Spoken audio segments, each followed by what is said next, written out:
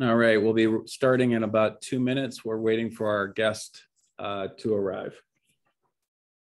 And I'll probably need to stop sharing when he shares his stuff. Yep, we're live right now. Awesome. I'm not sure Tim has a presentation. We'll ask him when he gets on. Okay.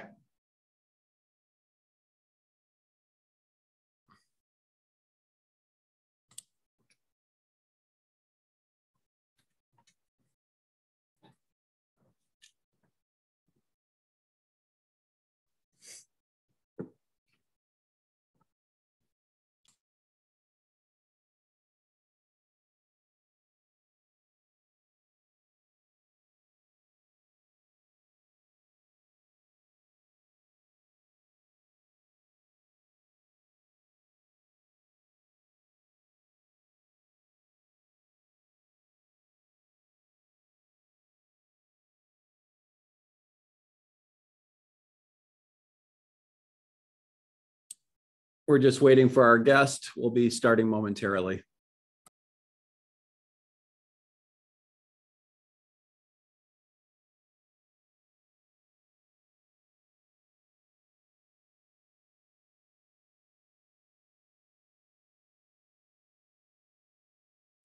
Welcome, Tim.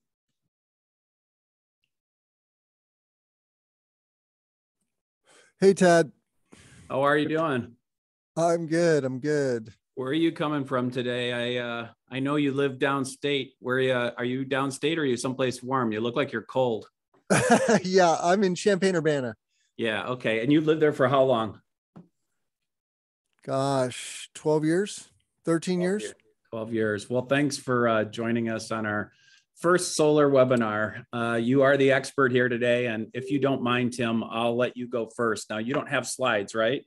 I do not. Yeah. Okay. So let's just get into it. So Tim Montague is one of the co-hosts of the Clean Power Hour, which is a weekly news roundup of the latest solar, wind, storage, and energy transition news. They're experts in both in EVs, robotics, SpaceX, Tesla, everything geeky that I love. And so Tim's kind of like my idol. So Tim, I appreciate you being here today. Tell me a little bit, why solar and why now?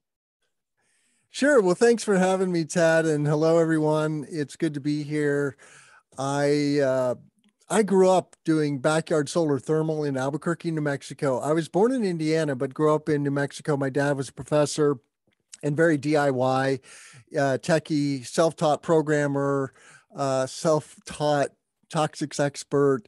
And so PV was just barely on the scene, right? PV was invented in 1954 and then really came into its own in the 60s and 70s, but was used in esoteric applications like satellites and, mountaintops because it was very expensive, $100 plus a watt. Fast forward to 2010 and that's when solar took off here in North America. So it is American technology, but ironically, some other countries kind of leaned into it faster, harder, like Germany, Japan, and now China. But we're experiencing a heyday for solar and storage, and solar and wind are the fastest growing sources of new energy on the grid globally. And that has to do with the economics. Solar is now 30 cents a watt approximately. And so we've seen this very rapid decline that it's called the cost adoption curve. And that's why solar now is really taking off is because photons are free. They are hugely abundant. We get 10,000 times more sunlight than we use energy wise, right? So we're literally swimming in energy. And now we have the technology to convert that energy to electricity. Meanwhile, we are electrifying our built environment. And an interesting statistic on that front is that, electricity is only part of the energy spectrum. Today, we use a lot of fossil fuels.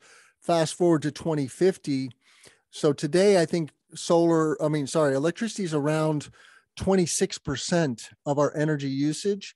Fast forward to 2050, it's going to be 74%. And that's because of the electrification of transportation, starting to use more electricity for heavy industry. and and then, you know, greening the grid, of course, and moving away from coal, natural gas, and even nuclear. Nuclear is low carbon, and so, you know, once you've built that infrastructure, it is good to keep it running. I live in the most nuclearized state, that is Illinois, and I don't know if our listeners here are coming from other places, but that is a little known fact that Illinois is the most nuclearized state in the United States. I think upwards of 40% of our grid power comes from nuclear.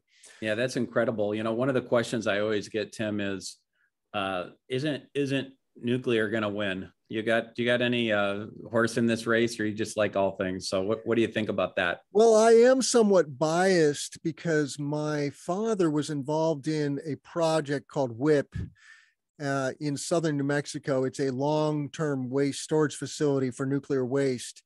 And WIP has been a bit of a nightmare. It was problematic from the get-go. And that's the only problem that I have with nuclear is we don't really know what to do with the waste. The waste is radioactive and highly so for a very long time. And so you have to engineer a container or a way to containerize that waste. And what we do largely today is we put it on site in barrels, or in sometimes we embed it in concrete and then put it in pools of water.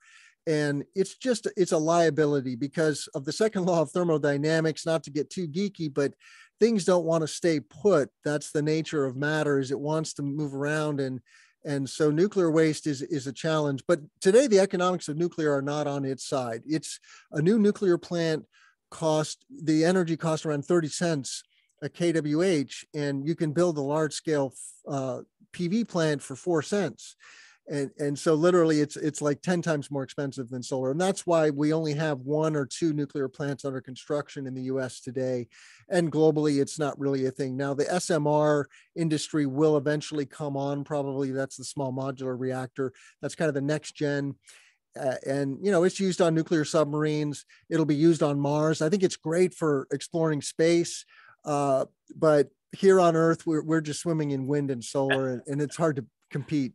Yeah, one of my sons is a nuclear engineering major, and I said by the time he gets nuclear all over the place, solar will have already powered the whole world. So he'll be late to the race. Yeah, it's very slow to develop a nuclear power plant. Also, not that solar plants are fast. You know, it can take years. But it's a decade plus to develop a nuclear power facility. So that's we may have some Illinois viewers here. Aren't we shutting down some nuclear plants here in Illinois, if I recall? Well, we're threatening to, and we came very close to closing several, and there's been several near misses, and that's, you know, in the new omnibus energy bill that we have, we call it CEJA. The Climate and Equitable Jobs Act that was signed this past September and is really just kind of now coming into force, that subsidizes the nuclear industry in parallel with wind, solar, and battery storage. It's a both and that was the same with the first wave, which was the Future Energy Jobs Act, FEJA, back in 2016 when that got signed. So those assets are important to Illinois, and we want to keep them going. It's a relatively reasonable trade-off to make, but they're big machines. They just don't run forever. They will eventually, you know, need to be torn down. What do your friends say to you, Tim, when people say the technology is only going to get better, so I'm going to wait? About solar? Yeah. Well, the technology is actually already asymptoting, you know, in terms of efficiency. We're in the low 20s. I think the most efficient solar panels are now like 24% efficient. There's a physical limit of, I think, around 33%. And so, you know, it has gone up, but it's an S curve, and it's now peaking, kind of doing this. And so, yeah, it's going to continue to get cheaper and more efficient, and we'll develop next gen technologies. The next gen approach appears to be a hybrid where you stack multiple technologies like perovskites, which are a very thin film, so they're translucent. So you can use a perovskite on top of a traditional crystalline cell. So there's some companies going after that. But yeah, we have the tech. That's the cool thing, is we have the technology truly to completely green the grid and decarbonize the economy. It's just a matter of willpower and, sticking to our guns, I guess, and having a sense of urgency. I like to say we humans, we're not very good at thinking long term like that, right? It's baked into us to think a year or two out, and now we need to think 50, 100, 500 years, and that's a shift that humanity's going through. Yeah, I mean, the big shift for me as a human being, I've always been kind of geeked out with solar, but started playing with it in 2005. But during COVID, when we saw all the air pollution disappear all over the world, and you could actually see the sky in Mumbai and in Shanghai and Beijing and LA and different places, it was literally like, I was literally shocked, like a light switch was turned off or turned on. And I just said, this is just so easy. We can do this within the bounds of economic prosperity. This isn't just something that, only green people do. So I think you told me already, Tim, but how did you get into sustainability? What was your first project? Tell me a little bit about your early history. Yeah, it really was my childhood and my dad's interest in renewables. That was solar thermal, making hot water and cookers. That's what most people think of when they think of solar, right? They think of solar heat. Yeah, and there was a solar hot water industry nationwide and here in Illinois. The first solar companies were all hot water companies, and then there was a crossing over economically. I don't know, maybe 20 years ago, where PV started to really eat into that, and now it's pretty much flip flopped. And there's not a whole lot of hot water solar hot water, because you can make hot water with electricity. And PV is just more economical. So that's one of the reasons that is going on. Now for industry, there is a next gen thermal technology that is rolling out in North America. I had a guest on my podcast from Canada that is working with this, and they're using trackers, a single axis tracker, to do next gen solar thermal for industrial applications. But so yeah, energy is just in my blood. My grandpa here in Chicago also ran a coal industry magazine called The Black Diamond. So on both sides of my family, on my dad's side, him being a techie and into the environment, he's an environmentalist. And then I became an ecologist by training. I studied swamp forests in northern Wisconsin. And so sustainability, technology, and people are kind of in my blood. And I've just continued and been opportunistic. Honestly, I'm kicking myself for not getting into solar sooner, because I lived in Southern California. I went to school at UC San Diego, and I could have worked in the industry back in the early 2000s. Would have loved that. But I got distracted and did a bunch of other things. So I'm very curious though, and tech forward, and grabbed onto it when I could. I thought I'd work in wind before I worked in solar, because in Illinois, there was big tranches of wind came in before the PV market really took off. But when we got our first RPS, renewable portfolio standard, and that is the foundation in most places for a good renewable energy industry. We got a 25% by 2025 RPS in 2008. And that's still a driver. And now I think we're gunning for 40% by 2035, something like that. Yeah, it's interesting. I've been getting a lot of calls here in Illinois from out of state developers saying, oh, we want to be in Illinois. It's partly incentive driven, but I think, from a latitude standpoint, I think most people think that, Illinois is too dark or too cold to support solar. And I just, for example, got Tesla solar roof installed on my house, and it's ready. The solar industry is ready here in Illinois. So what do you think the big challenge is? I mean, what's your reason for doing the Clean Power Hour, and what's your challenge to people? Yeah, solar is new here in the Midwest. Yeah. And we're not known for being bleeding edge here, right? California, things happen first in California and New York, basically.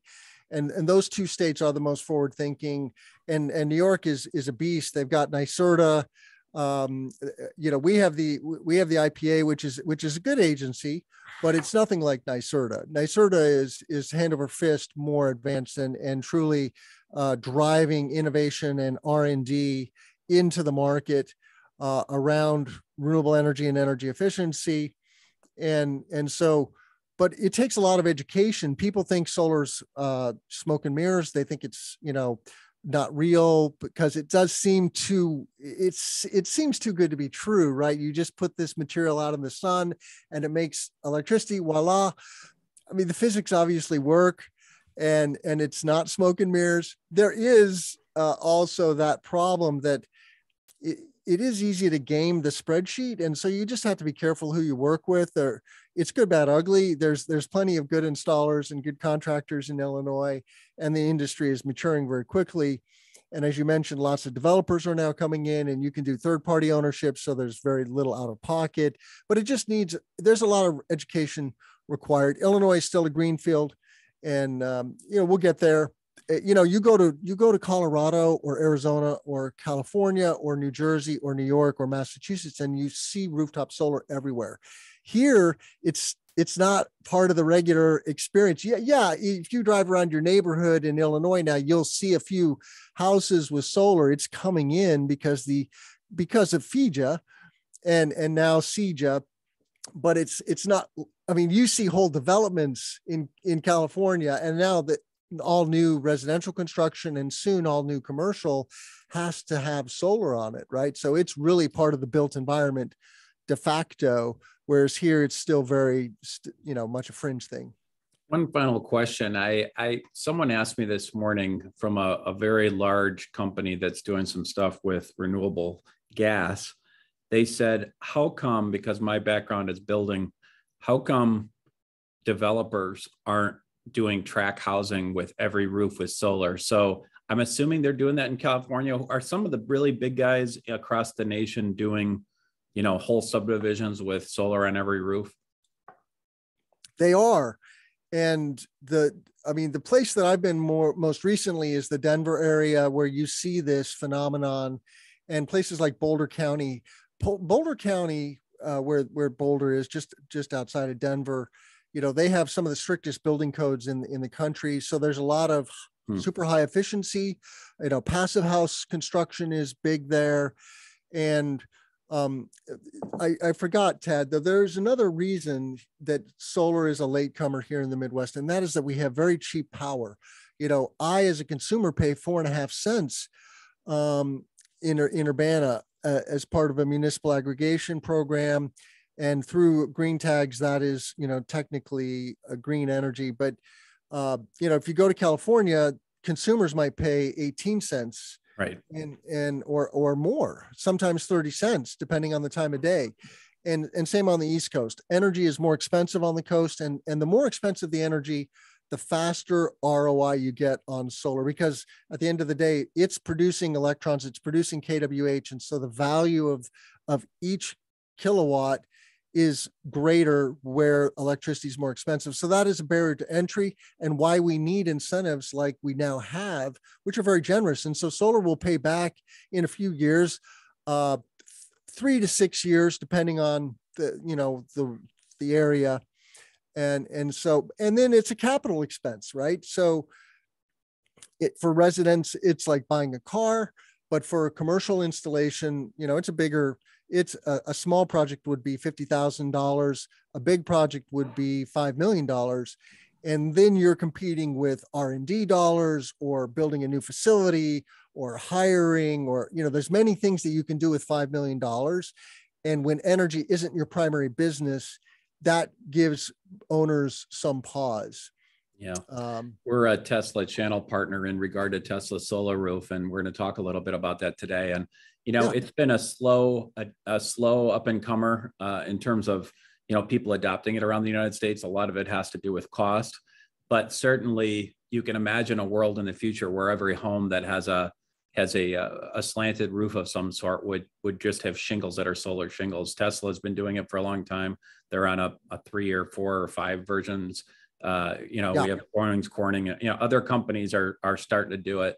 And it's just like, yeah, why not? Why wouldn't you just take the entire plane of any roof, commercial or residential, and put solar on it? Yeah, built-in solar, or BIPV, we call it, building integrated photovoltaics, is the bee's knees. It's the holy grail. It's GAF is the product, I think, to watch. GAF is one of the largest roofing manufacturers. They now have a solar shingle to compete with the Tesla solar roof. The Tesla product is a very nice product. It's a very high end product. And so it has a limited audience, so to speak, but good product. It is the, creme de la creme, I would say. Yeah. Tim, I really appreciate you coming on today. I want to be respectful of your time. Would you be willing to stand for a couple more minutes while the other people give a short presentation? I'll hang out, and then, because I know there's some questions in the chat, and there might be some more questions down the road. So if you could mute, and I really appreciate it. Now we'll talk soon. Thank you. So thanks, Tim. So Patrick is experienced in solar. He's unmuted himself. Tell us your story a little bit, Patrick, and then he's going to present just on homes and solar in general. Hi, everybody. Yeah, I want to thank everyone for joining this today. Solar has definitely been something that I've been passionate about since college. After graduating from Illinois Wesleyan in Bloomington, I began my solar journey in Arizona doing residential homes, and then eventually getting to the engineering and project management of those solar installations. And so, kind of like Tim was saying earlier as well, I really feel that Illinois is a couple years behind in terms of what Arizona has been able to do for their residential solar market. It is something that is changing the game in terms of how homeowners can own their energy. And with the current incentives that we'll get about or talk about later on, you'll kind of see why I think that Illinois is such a great place for solar to kind of take over. So first, I just want to talk about, our goals as Gain Renewables. And we definitely, feel that this year is a year we want to get on top of converting homes towards solar energy. We're goal oriented to get 100 homes towards solar energy this year and 15 commercial businesses. And with the team and inventory that we have, definitely not worried about being able to accomplish that job. As we touched on a little bit earlier as well, you'll see that over 50% of energy or electricity coming from Illinois is coming from nuclear. And about 10% of that really only makes up renewables. But again, Illinois is incentivizing and pushing to bring up that to about 25% by the year 2025. And that, again, is why, we're so ecstatic about being able, the incentives that make it feasible for homeowners and businesses to take advantage of. Then I want to briefly go over exactly how is it that solar works. And often the times it gets, more complicated view than what it really is. It comes down to two main pieces of equipment. First, which is going to be your solar panel. And that solar panel within it has a silicon semiconductor that, when excited by photons from the sun, is going to produce DC current. Now that DC current is not usable by your home, but that's where the second piece of equipment comes into play, and that is the inverter. The inverter is going to take that DC, convert it to AC usage, which will then power your home and the appliances. Any excess production that's going to be created by your panels will get sold back to the grid in a program called net metering, which we'll discuss a little later on as well. But again, I love solar so much because it's a very simple process that's easy for kind of anyone to understand. Utility rate increases, we kind of touched on this earlier as well. Illinois definitely has some of the cheapest electricity across the nation, but I want you guys to understand that that definitely will not be the case kind of moving forward. ComEd, for the first time in 4 years, I believe, just got approved for $100 million of excess revenue this year, which is hitting businesses and homeowners alike. And the analogy I like to briefly use for this is to imagine that you had locked in your gas prices 25 years ago. For reference, the price of gas was about $1.27. And so if you imagine the savings that you would have accumulated by locking in your cost of gasoline, it'd be tens of thousands, hundreds of thousands of dollars. And that is something that solar provides as a solution for homeowners to avoid these utility rate increases and have their energy eventually be free from their system's production. Now, the most standard form of a solar installation is going to be the standard PV panels. Now, this is the most cost-effective method of offsetting your electricity bills. They come with a robust 25-year warranties on your production or that product. And what's good as well is these also allow you to take advantage of the current incentives going on. It is the most typical type of solar installation you'll see throughout Illinois, and is one that is great for homeowners that have a roof that is able to handle that solar installation. I do want to touch on net metering, and this I definitely want you guys to have a good takeaway from. In Illinois, for every kilowatt that you produce, you will receive a 1-for-1 credit on your utility bill for that production. And that is very large because, again, as we were kind of stating, in states like Arizona, where I was from before, they are having to receive a decreased amount. So they're only receiving about $9.08 per kilowatt. And out here, it is a 1-for-1 value. And as more and more homeowners year over year go solar, they're going to decrease that value at which you get your production for. So being grandfathered in to this current 1-to-1 trade-off program is crucial, in my opinion. It is why one of those things that is looking to incentivize homeowners to do this so that they don't need to build larger systems down the road when the cost of selling that electricity back to the grid decreases. And then just lastly, to kind of touch on the two main incentives, I know Tim had kind of brought them up earlier. The main one right now going on is the federal tax incentive. And in the year 2022, you are going to receive 26% of the cost of your installation in the form of a federal tax credit. As we see, as it gets to 2023, that's going to decrease down to 22%. And then in 2024, there is no incentive for residential homeowners to take advantage of there. The other key thing about the federal tax incentive is that to claim the percentage, so in 2022, it's 26%, your system needs to be installed in the year 2022. And then lastly, as I know my colleague Drew will touch upon later as well, is the SREC program, or Illinois Shines. And that is basically an agreement that 6 to 9 months after your system is fully operational, you are going to be receiving a check for 15 years of your production. And that amount too can really help knock off a large portion of the cost of this installation. And so I know we kind of covered a lot of things real quickly. And so I'll hand it back to Tad for kind of some more in-depth questions. Yeah, I've got a bunch of them here, and we'll just kind of go rifle shot through them.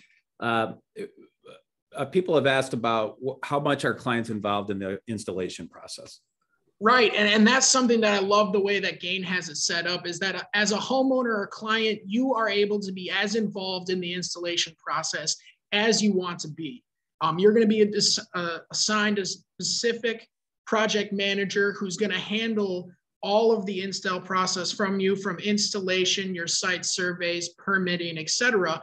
And so you'll be updated each time one of those milestones is reached. But as a homeowner, you could decide to go solar, and we could simply inform you once that system is up and powered that you have been successfully installed. You know, a lot of things happen in life, Patrick, and, you know, for various reasons. What if I move? Right. And this is a question that a lot of homeowners think about and consider before going solar. And I want you to understand two things when it comes to moving. One, going solar and deciding to move, you are absolutely able to take that system with you to your new home, but we definitely want to advise against it. And the reason is because we designed this system tailored to that home's kilowatt usage. And there is no guarantee that when you take that system to your new home, that it's going to fit and produce the same manner as it did on this home. And the second point to that is that, you know, you are actually able to increase your property value of that home with the solar on there. The Department of Energy, I believe, found that utility costs was one of the highest concerns that homeowners and buyers have alike when looking into a property. My mom lives in a homeowners association. Would she not be able to do this? And so you are absolutely able to do solar installations inside of an HOA. All that you really need to request is to look at your structural or solar guidelines that those HOA have. But a lot of them who maybe in the past 2 or 3 years were turning away the ability to do that have opened up to it because of the demand of homeowners wanting to be able to do solar installations. What about the financing? Is it better to finance or better to pay cash? That's always kind of a common question. Definitely, yeah. And so you have to look at them, I think, from the homeowner's case. A cash purchase is definitely the way to go to getting the most discounted amount for your system. But what's nice about the financing as well is that you are locking in that monthly payment for your electricity from your solar system. And these systems are able to get up to 110% offset to where you're going to build those credits through the net metering program that eliminates a majority of your utility bill. And so when you ask, which one is more beneficial, I think it's important to analyze where that homeowner is coming from and whether they want the most amount of savings up front from a cash deal or the ability to lock in that utility cost cheaper than what they're currently paying over the life of that system. I know these panels, solar panels have been floating around. I think they were on Apollo spacecrafts. I don't know, Tim could probably tell us that. But I mean, they've been around a long time. What kind of warranty comes with these?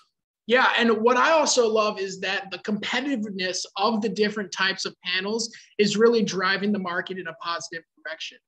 All of these panels are primarily coming with a standard 20 or 25-year production and product warranty. And so when a lot of people are comparing the different types of panels across the industry, it's important to just know as well that these things are being backed for 20 to 25 years by pretty much all the manufacturers. What do I do if something goes wrong with my system though? No, yeah, absolutely. And what's nice about this as well is that your solar systems are going to come with an inverter. And with those inverters comes a monitoring application where you're going to be able to see the layout of your panels and determine what the production rate of each of those are. So in the scenario where a panel is producing under its threshold, so let's say by year 4, your panel is producing at 80% when it's supposed to be producing at 96%, that's within your warranty to get a hold of us and be able to get that new panel out to you. So paired with the monitoring application and the warranties, you can feel confident that this system is designed for the long term. What happens if I have to repair a roof, storm damage or something? Yeah. And so what's nice as well about the standard PV model is that that system is racketed and bolted into your roof. And so it's very simple to get that system off to be able to replace that roof and reinstall the system. Now, there is a fee, obviously, for getting the panels off of the roof and putting back on, but it's not as large of a cost or as difficult as a process as homeowners may think if their roof is still good for 10 years and they want to go solar before, replacing it.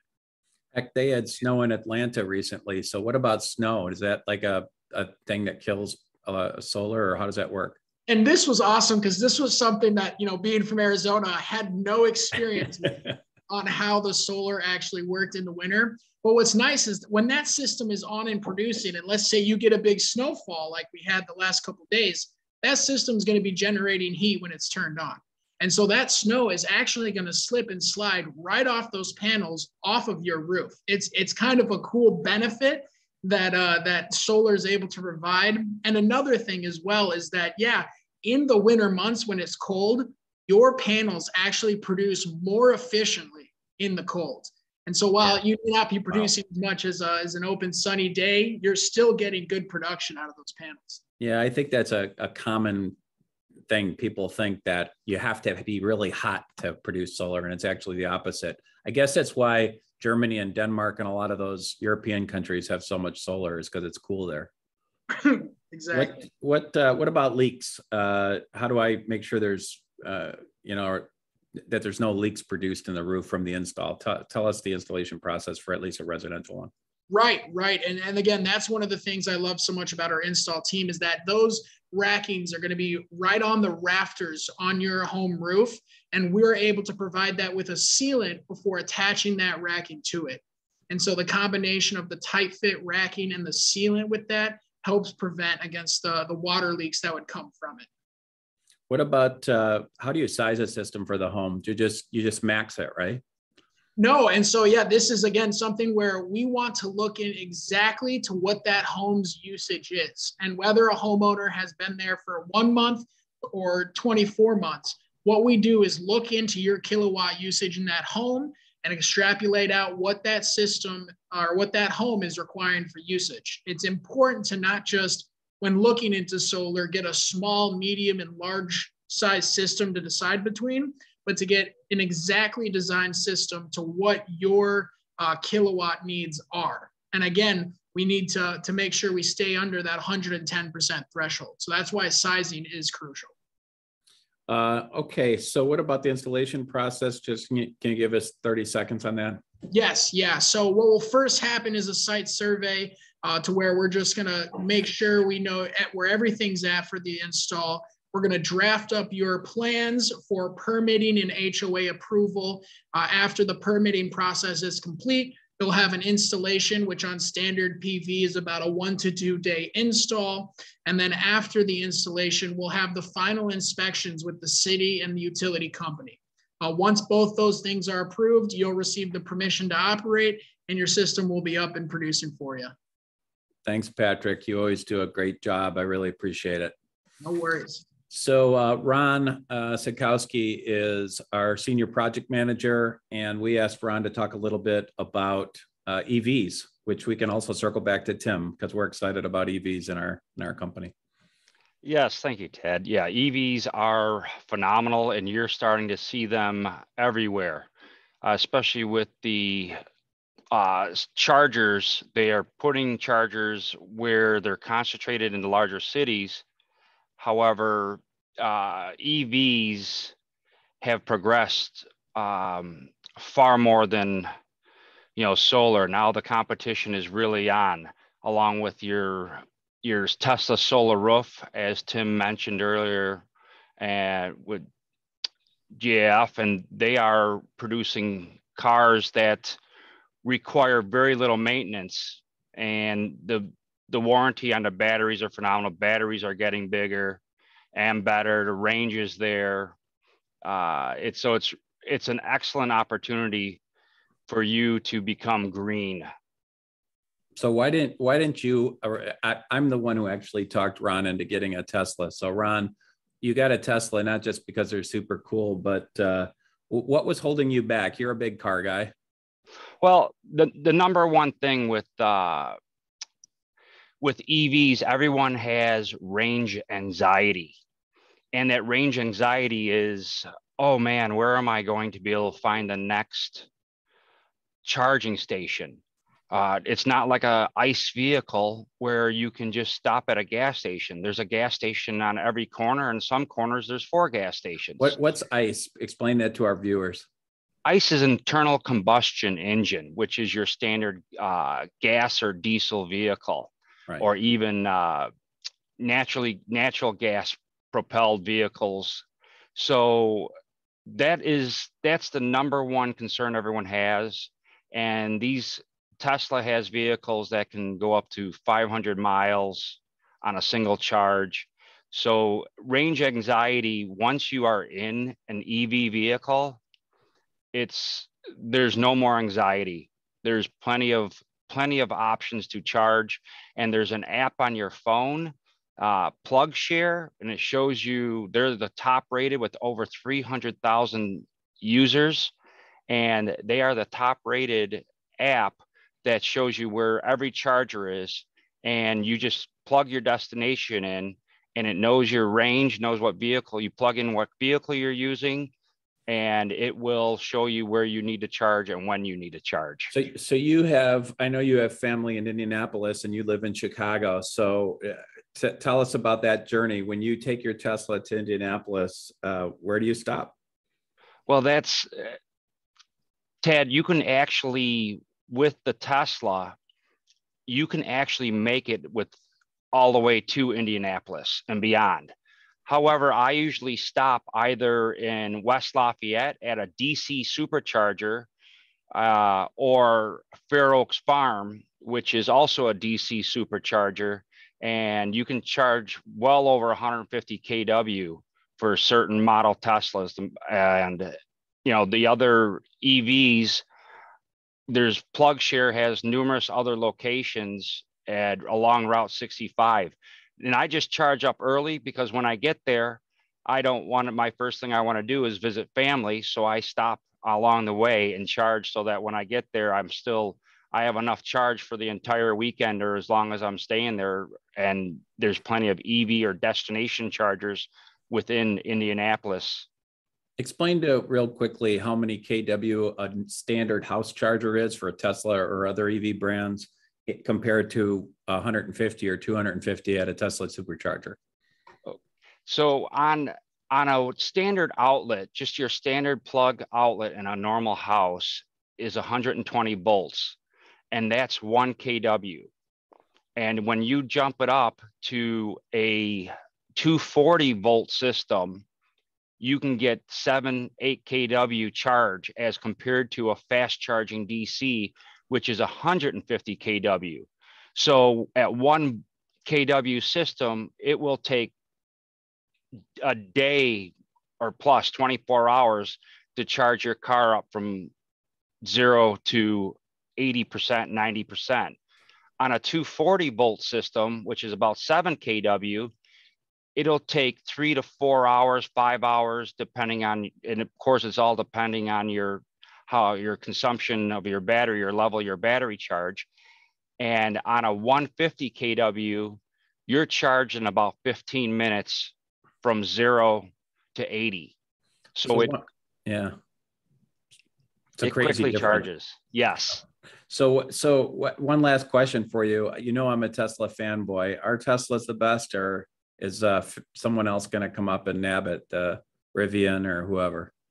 Well, Tad, that's everyone is answering their own question with that once they drive an EV. The Tesla, however, is built at the Fremont plant and some other locations. Tesla is far superior as an EV vehicle. However, the Nissan Leaf is a wonderful vehicle for people wanting to try EVs and get in at a lower price point. And you also have Ford Mach-E, which is a great EV.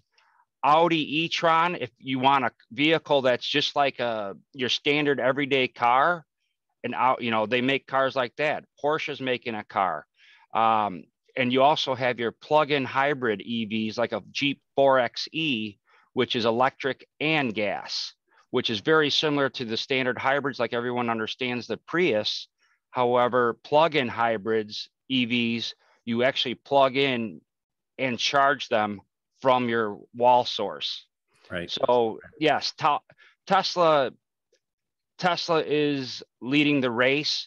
Other car manufacturers are catching up, but Tesla is a great vehicle for those that want to experience Elon's designs.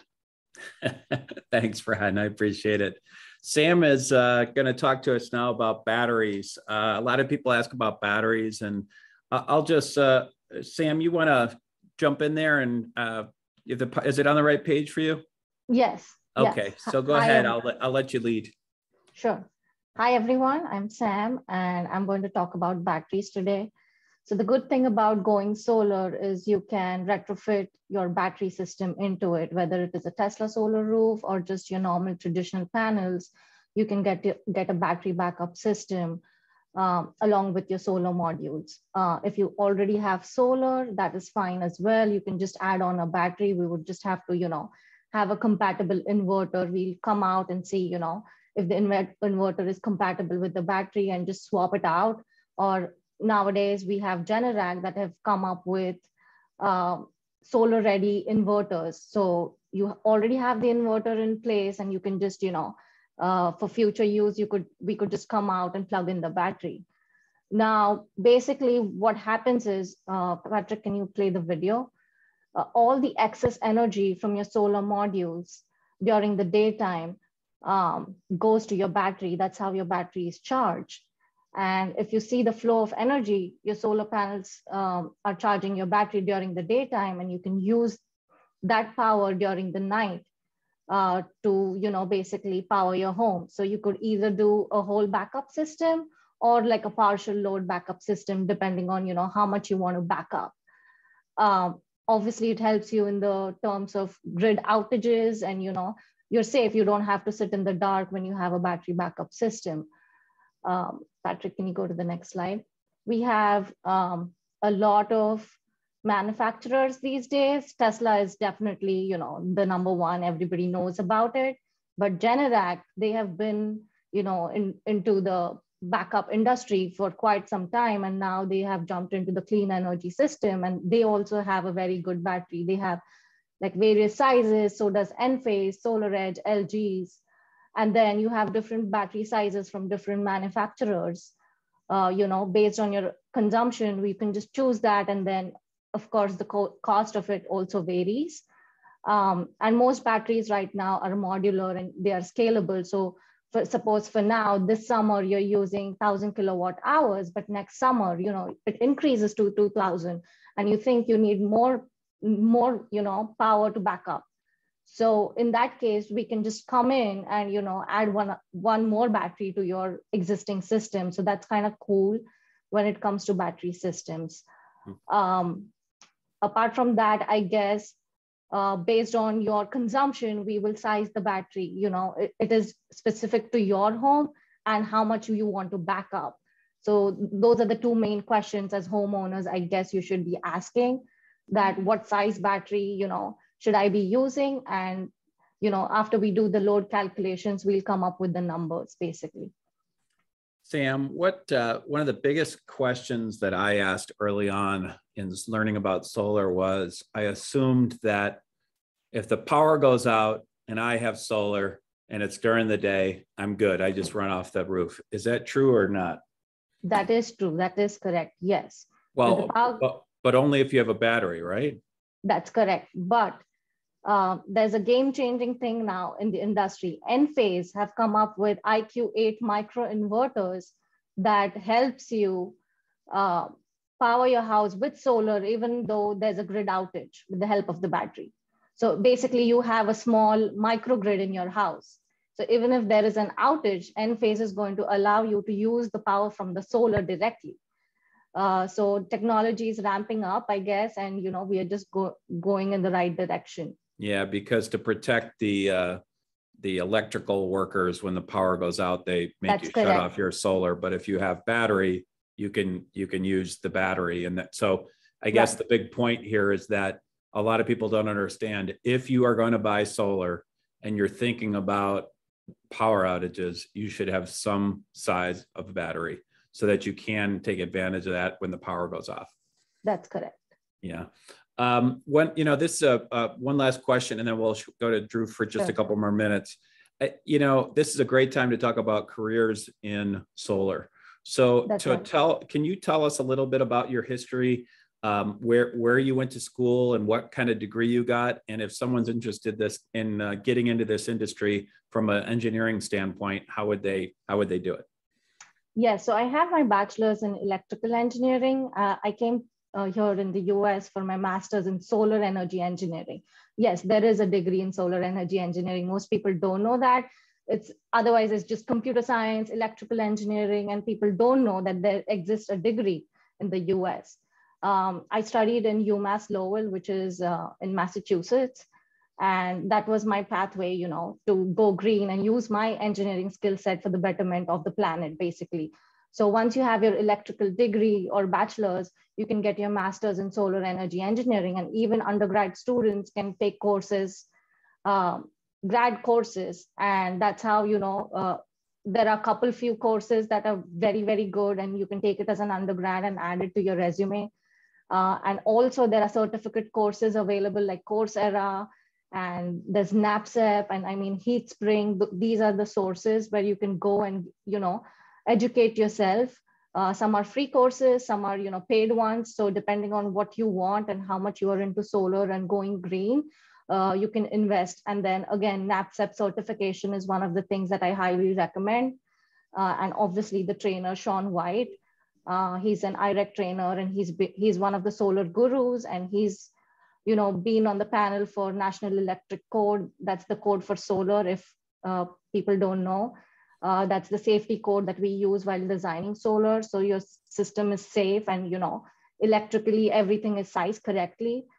But yeah, I think these are the things that help you grow into this career.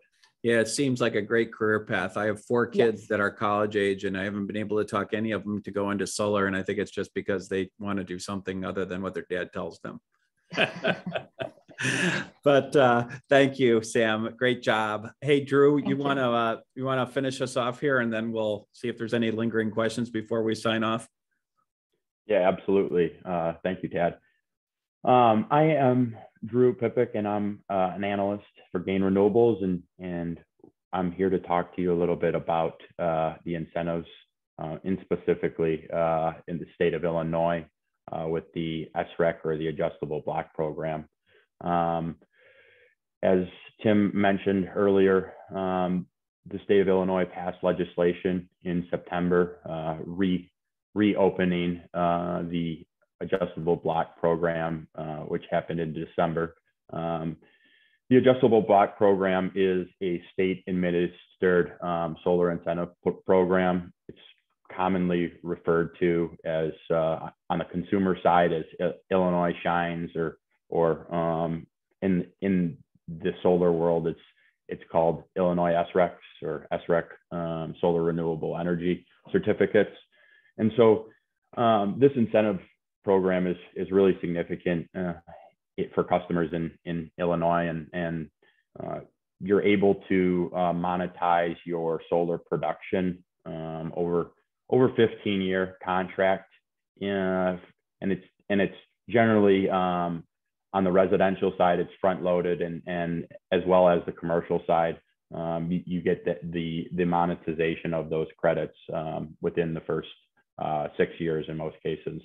And then also, as Tim touched a little bit on, the reason the program really exists is investor-owned utilities are required to meet renewable portfolio standards and what renewable portfolio standards really mean is 25% by 25% of your electric generation must come from renewable sources by 2025 in the state of Illinois, and 50% must come from renewable sources in 2040. Next slide, Patrick, please. It's important to note that this program isn't going to be around forever in the state of Illinois, and there's a little bit of there's remaining capacity available. Blocks close regularly. We're actually on the 5th block of the program, and the previous 3 blocks and 4 and the 4th block as well are closed, and half of the capacity, roughly half of the capacity, remains in the commercial ComEd territory, as well as a little less than half in the residential ComEd territory for those of us in the Chicagoland area. There's no guarantee of funding for the next block. It's important to note. So once the blocks close, there would be additional legislation or funding that would be required to guarantee the next block.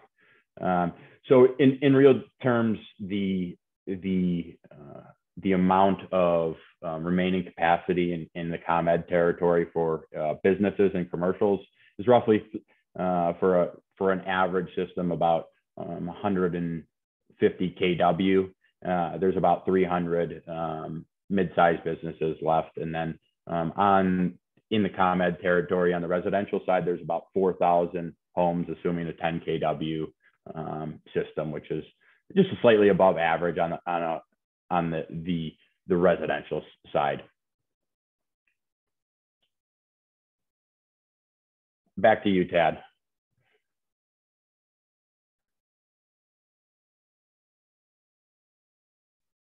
Sorry, I had to unmute. Question. What's the best rate of return, annual rate of return that you've seen on any of your proposals that you've done? Yeah, that's a good question. In addition to the SREC program in the state of Illinois, there's obviously the federal tax credit, and on a commercial side, the businesses are able to fully depreciate the system year one through something called bonus depreciation. And then lastly, there is another incentive to a local utility incentive called a smart inverter rebate, which is applicable to most businesses in the area.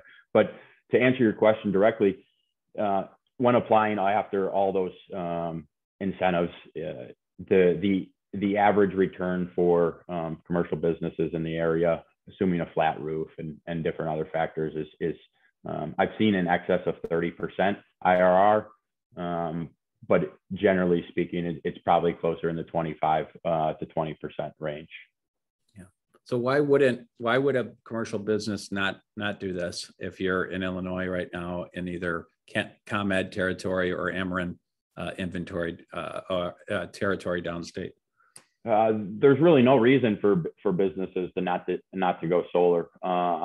It can eliminate a large portion of one of your main operating expenses, and it can be a significant cost reduction and free up some money to put into other parts of the business, which everybody knows how important that is nowadays.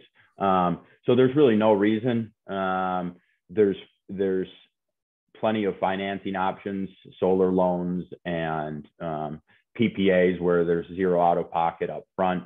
And lastly, there's a loan that you could obtain. It's called CPACE, Commercial Property Assessed Clean Energy, which is able to place a loan and that is paid back through your tax assessments each year. Oh, that's great. Let's all unmute here, and we've got 5 minutes left, and we don't really have to say anything. But Tim, I want to go back to you. You're still there? Oh, yeah. So, Tim, you've heard our various presentations. What did we miss? What are some of your thoughts in hearing all this? Wow. I'm super impressed with your team, Ted. You've really built an organization of solar experts here in Illinois. It's nice to see how the industry has matured, so congratulations and thank you all. My only comment was to Ron's little spiel about EVs. I think he missed a couple of major manufacturers, one being Hyundai, which also has the Kia brand. There's Hyundais and Kias that are pure EVs, and they're pretty sexy. My co-host John Weaver, his battery just got dinged on his Model Y, and they had to, the vehicle is useless now because it's so expensive to replace the battery. But so he's looking at a Hyundai now, and then VW is a major competitor with the ID4 of the Tesla Model Y. So the Ford Lightning is going to be a very attractive, huge EV truck. I have a deposit on a Rivian, a Ford, and a Cybertruck, and I'm guessing the Ford is going to get to me first, but we'll see. The race is on. They're all good vehicles. They're all solid. And Ron is very right that the industry has come a long way, and most consumers won't have range anxiety. For me, I'm an odd duck in that I had a Model Y for 9 months, and then I bought a camping trailer. And even, in the winter, of course, the cold weather does ding your range. And I went back to an ICE car, forgive me. But once the EV trucks are on the market, I'll go back to an EV. But for now, I'm driving a Toyota 4Runner. Yeah. I mean, they say the F-150 is going to have 600 and I don't know, pretty long range. And then the crazy thing that I was talking with the team about last night was the bi-directional charging. So if our audience can get their head around this, the F-150 they're actually hacking the Leafs and doing this with the Leafs right now. But officially, the F-150 is supposed to be bidirectional charging, meaning that would be the battery for your house potentially, and that if the power goes out, you could power your house with your F-150.